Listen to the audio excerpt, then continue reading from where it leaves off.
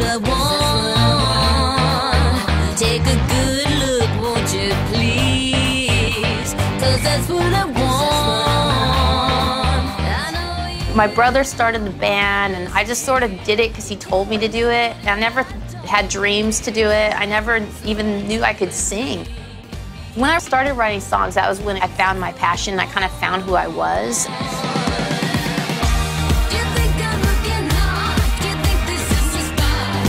I think the biggest difference right now compared to when we put our last record out is that we have a lot of kids now.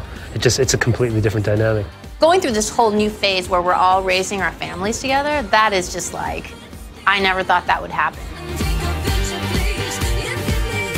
We didn't know what the record was going to be. We never know what kind of songs we're going to write. I think it took about a year to write, doing it in a really kind of casual way because I have like my boys and there's only so much you can do in one day.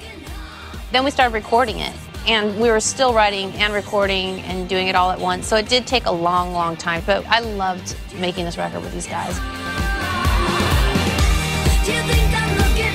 I have a lot of fun with those guys. I love them. They're my best friends.